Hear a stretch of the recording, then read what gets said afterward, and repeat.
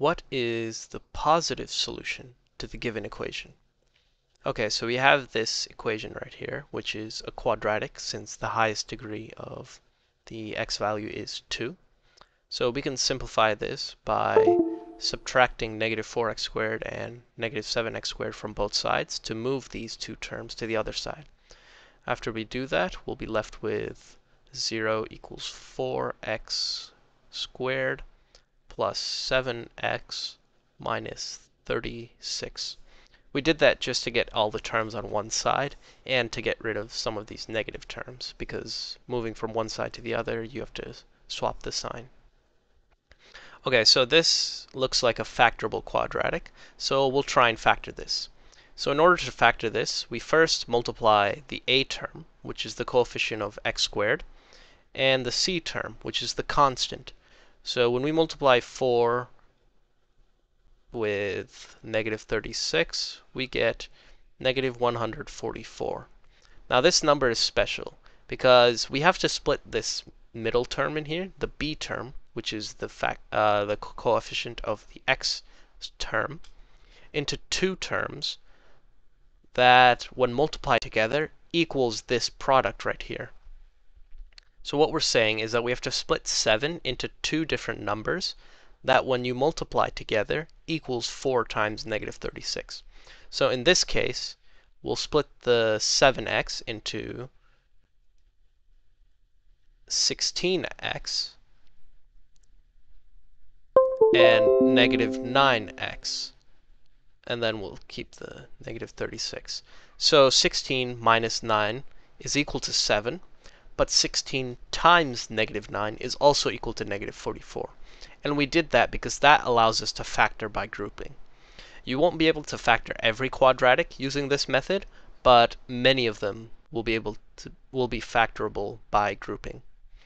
So now the first two terms, we'll just factor these two. So we'll take a 4x common out. So we can take a 4x out. From the first term, we'll just be left with an x. And the second term will just be left with 4. So 4x times x is 4x squared, and 4x times 4 is 16x. And then the second term, we'll just take out a negative 9.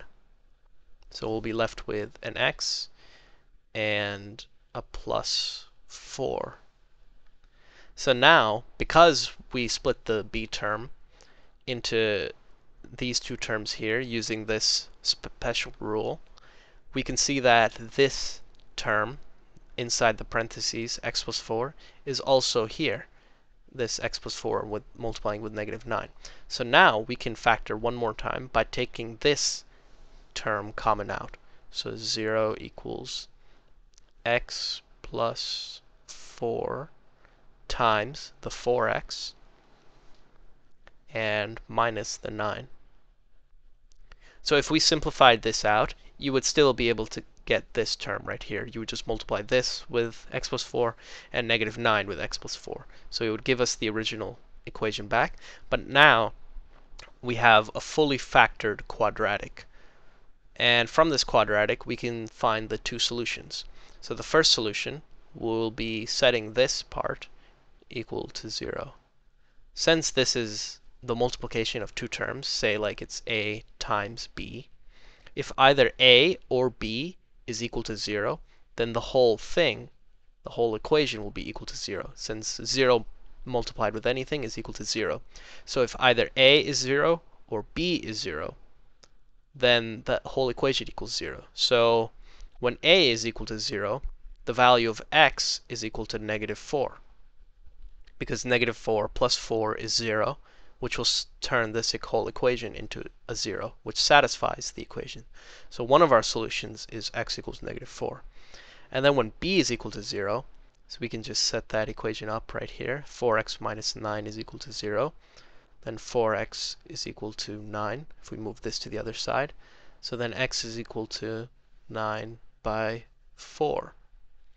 So when x is equal to 9 by 4, this b term here, what's in this parentheses, will equal 0. And when we multiply that with anything, we'll just get 0 again. So x equals 9 by 4 is also a solution. Now, going back to the problem statement, it asked us for the positive solution to the given equation. So this solution here is negative, so we're not going to use that.